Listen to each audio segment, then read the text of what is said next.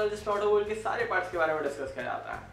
तो इसी तरीके से आज हम टर्बो चार्जर के बारे में डिस्कस करने वाले हैं। एक्चुअली गाइस हमने टर्बो चार्जर के बारे में ऑलरेडी डिस्कस कर लिया है, तो आज हम टर्बो चार्जर में कुछ एड ऑन्स करके उसके बारे में डिस्कस करेंगे। मतलब टर्बो चार्जर के एक इम्प्रोवाइज्ड वर्जन के बारे में हम डिस्कस करेंगे जो कि है वेरिएबल ज्योमेट्री टर्बो चार्जर। तो आइए गाइस सीखते हैं वेरिएबल ज्योमेट्री टर्बो चार्जर के बारे में। Variable geometry turbo charger. Guys variable geometry turbo charger को समझने से पहले टर्बो चार्जर का बेसिक प्रिंसिपल समझना जरूरी है। तो आइए देखते हैं टर्बो चार्जर का basic principle. Guys turbo charger basically engine में इंडक्शन को बढ़ाने के काम आता है, या टर्बो चार्जर इंजन से निकलने वाले एग्जॉस्ट गैसेस से चलता है। तो बेसिकली टर्बो चार्जर एक टरबाइन और कंप्रेसर से मिलकर बना हुआ होता है। तो गाइस क्या होता है, जब भी इंजन की फोर्थ स्ट्रोक में एग्जॉस्ट गैसेस जनरेट होती हैं तो वो एग्जॉस्ट मैनिफोल्ड से निकलकर इस टरबाइन में जाती हैं। तो एग्जॉस्ट गैसेस में प्रेशर होने के कारण यह टरबाइन रोटेट होना स्टार्ट हो जाता है। अब टरबाइन और कंप्रेसर के बीच में इस कपलिंग के कारण यहाँ यह कंप्रेसर भी रोटेट होना स्टार्ट हो जाता है। गाइस यह एग्जॉस्ट गैसेस टरबाइन को रोटेट करा के इस डायरेक्शन से बाहर निकल जाता है, मतलब एग्जॉस्ट सिस्टम में चला जाता है। ठीक उसी समय पर कंप्रेसर यहाँ पे रोटेट होते हुए एटमॉस्फेयर से बहुत ही हाई अमाउंट का फ्रेश एयर सक करता है और उसे इंडक्शन सिस्टम की ओर भेज देता है। तो गाइस यह था टर्बो चार्जर का बेसिक प्रिंसिपल। सो गाइस अब यहाँ पे प्रॉब्लम यह होती है कि अगर इंजन लेस आरपीएम पर वर्क कर रहा है तो उस समय पर बहुत ही कम अमाउंट की एग्जॉस्ट गैसेस फॉर्म होंगी, मतलब यह टरबाइन ज़्यादा स्पीड से रोटेट नहीं कर सकता। बट जब एग्जॉस्ट गैसेस बहुत ज़्यादा है, मतलब इंजन अगर अपनी हाई आरपीएम पर है तो उस समय पर यह टरबाइन परफेक्टली वर्क करता है। तो कम आरपीएम पर भी टर्बो चार्जर को परफेक्टली वर्क कराने के लिए हम यहाँ पे वेरिएबल ज्योमेट्री टर्बो चार्जर का यूज़ करते हैं। गाइस अब इस वेरिएबल ज्योमेट्री टर्बो चार्जर को समझने के लिए एक सिंपल सा एग्जांपल देखिए। गाइस यहाँ पे हमने दो कन्वर्जन नोजल लिए हुए हैं, V1 और V2। गाइस अगर हम यहाँ इसके इनलेट और आउटलेट से एयर पास कराते हैं, मतलब देखिए जैसे ही एयर इसके इनलेट से इन होती है और आउटलेट से जैसे ही यह बाहर की ओर निकलती है तो उस समय पर वेलोसिटी बढ़ जाती है, क्योंकि यह एक कन्वर्जन नोजल है। ओके, सो अब क्या होता है, यहाँ पे V1 और V2 अपने पास दो कन्वर्जन नोजल हैं। तो गाइस आप खुद देख सकते हैं कि किस कन्वर्जन नोजल में ज़्यादा वेलोसिटी मिलेगी। सो गाइस इस V2 में as compare to V1 air velocity outlet पे ज़्यादा होगी, क्योंकि इसका कन्वर्जन नोजल में आउटलेट का diameter as compare to V1 कम है। ओके, इसके अकॉर्डिंगली V2 में एयर की आउटलेट वेलोसिटी ज़्यादा होगी क्योंकि इसका आउटलेट डायमीटर कम है। ठीक वैसे यहाँ पे V1 में आउटलेट वेलोसिटी कम होगी क्योंकि इसकी outlet diameter as compare to V2 ज़्यादा है।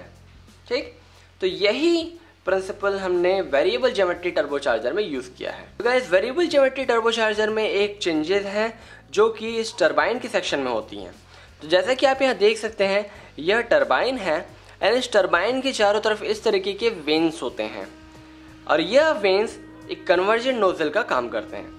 गाइस ये वेन्स इस प्लेट में पिवोटेड होते हैं, जो आप यहाँ पे देख रहे हैं ब्लू कलर के डॉट्स, ये पिवोट्स हैं। तो गाइस क्या होता है, जब भी एग्जॉस्ट गैसेस टरबाइन सेक्शन में एंटर करती हैं तो उस इंजन के आरपीएम के अकॉर्डिंगली हम यहाँ पे एग्जॉस्ट गैस का प्रेशर कम या ज़्यादा कर सकते हैं with the help of this veins.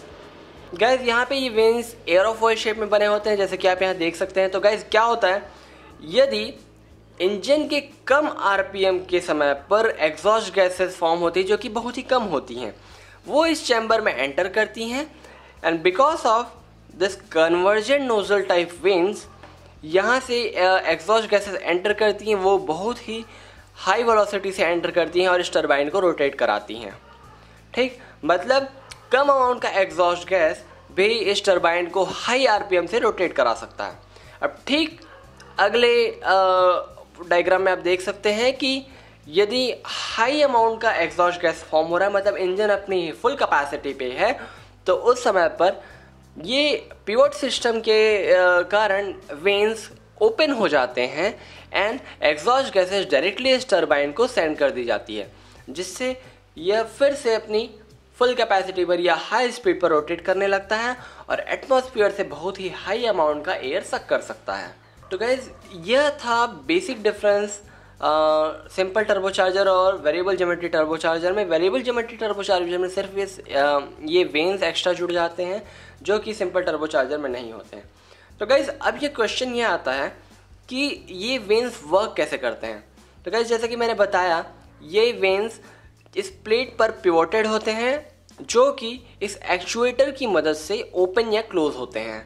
तो जैसे कि आप देख रहे हैं, यह एक्चुएटर लिंक के थ्रू इस प्लेट से जुड़ा हुआ होता है जो कि इसे क्लॉकवाइज या एंटी क्लॉकवाइज रोटेट करा सकता है। तो इस एक्चुएटर की मदद से ही ये वेन्स ओपन या क्लोज होते हैं। जैसे कि आप यहाँ देख रहे हैं, यहाँ पे ये ओपन है, यहाँ पे ये क्लोज है। क्लोज कंडीशन में एयर की वेलोसिटी बढ़ जाती है, मतलब एग्जॉस्ट गैसेस की वेलोसिटी बढ़ जाती है, जिससे टरबाइन अपनी फुल कैपेसिटी पर वर्क कर सकता है और हाई स्पीड पर वर्क कर सकता है। एज वेल यहाँ पे अगर इंजन की हाई आरपीएम है तो वहाँ पे वेन्स ओपन हो जाते हैं और टर्बोचार्जर का टरबाइन फिर से हाई स्पीड पर वर्क कर सकता है। तो गाइस यह था वेरिएबल ज्योमेट्री टर्बोचार्जर जो कि इंजन की कम आरपीएम पर भी प्रॉपरली वर्क कर सकता है और एटमॉस्फेयर से बहुत ही हाई अमाउंट का फ्रेश एयर सक कर सकता है, जिससे हमारी गाड़ियों के इंजन प्रॉपरली वर्क करते हैं। तो धन्यवाद दोस्तों हमारे आज के वीडियो को देखने के लिए। यदि आपको हमारा वीडियो पसंद आया तो इसे अपने दोस्तों तक शेयर करें, हमारे चैनल को सब्सक्राइब करें और नीचे बेल आइकन प्रेस करना ना भूलें, जिससे आप हमारे सारे वीडियो को सबसे पहले देख सकते हैं। Thank you.